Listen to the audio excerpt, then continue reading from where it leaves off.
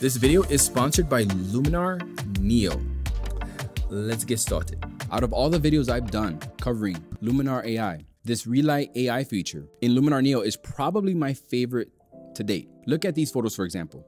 I'm able to shift and independently adjust the lighting in the photo using Luminar's 3D depth mapping. Now look at the ground and you could see it move through the image as if you were using focus peaking on your camera. I can adjust the foreground, the midground, and background lighting by just using a couple of sliders. And it's not like it's something that you can just easily replicate by manually masking things out in another program.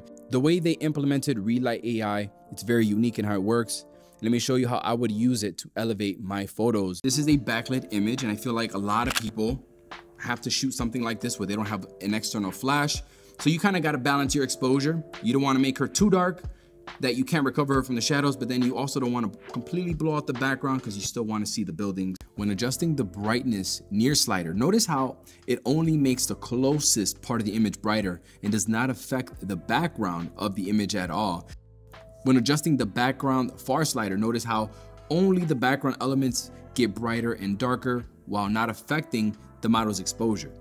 And then we have the depth slider. As you can see here, look, if I turn it all the way down and you look at the before and after, you know, it's almost like I just shifted the light to her, but not the ground under her. So, I mean, she kind of pops out of the scene here, but I think from my eye, for it to look more natural, I'm gonna just only bump it slightly like that. You know what I'm saying? Because I still want the light to hit the ground. I feel like it doesn't look natural if I'm raising her exposure, but not the ground.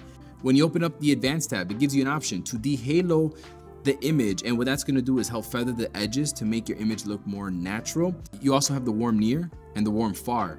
And that's gonna let you independently adjust the temperature of the foreground, the midground, and the background. This image of Diana is the perfect example of when you think you're done editing a photo, but then you leave, you come back, and then it's like, yo, I could do so much more to this. This is my final photo, but I brought it into Luminar to see what Relight AI can do. And as you can see here, the foreground is pretty bright because there's light reflecting off that door. So if I turn down the brightness here and now brightness far, I'm shifting the light and making the background brighter, the midground and the background brighter, so that she pops out of this image a lot more than she did in the beginning.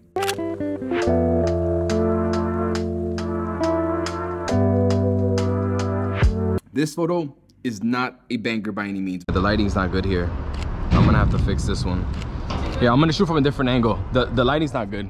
The problem here is that the light is illuminating the foreground while her face and the background are in the shade. And using the Relight tool, I'm able to completely flip the lighting here, making the bright foreground dark and the dark background bright just by adjusting a couple sliders.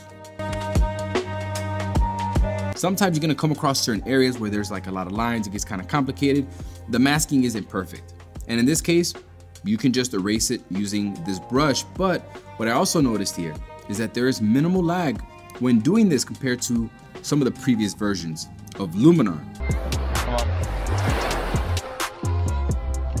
When we were in Turks and Caicos, Diana and I did a little golden hour shoot on the beach. Now I underexposed her a bit so I didn't completely lose the sky. Now, the first thing I'm gonna do in editing is recover the shadows on Diana. Now adjusting the brightness near slider lifts the exposure of the ground and Diana. Decreasing the brightness far slider is gonna give me a darker, more dramatic background. Now you might think to yourself that you can simply brighten the shadows and recover the highlights in another program to get a similar result, but it's really not that simple. Because of the 3D mapping and the depth slider, if I wanted to, I can completely remove the light from the sand while keeping Diana perfectly exposed. But in my opinion, it doesn't look very natural in this photo, so I'm gonna leave it as it is. Oh, and can we just take a moment and appreciate how good the masking has gotten? I'm not getting any kind of halos near her face and body. Relight AI is just one of those tools that can make such a huge impact on your photo without putting in that much work and effort to achieve it. Luminar Neo also has some new features like dust removal AI, line removal AI, layers and mask AI. But the one that I'm waiting for is that background removal AI. I'm what you call a lazy retoucher. That's a fact. And that's exactly why I don't do composites. Part of it actually is because I never learned or never wanted to learn that really tedious process, but because I've noticed how much better masking has gotten in Luminar over time, I think that this is gonna be a killer feature, and hopefully I'm one of the first to try that out. I've been personally using Luminar as a plugin and add-on to my current workflow whenever I feel like I need to add a creative touch to my image. Like when I recreated the photo of JLo with Diana, and I quickly added that fake iris to Diana's eye to match the JLo photo. I remember that in Luminar AI, I could easily put a fake iris in her eye with a click of a button. And I think that kind of just sealed it right there. That little feature actually came in pretty clutch and just kind of like put the final touches on that photo. I think you should definitely give it a shot. I'm gonna leave a link down below in the description box. All right, that is all I have for now. I'm on to the next one.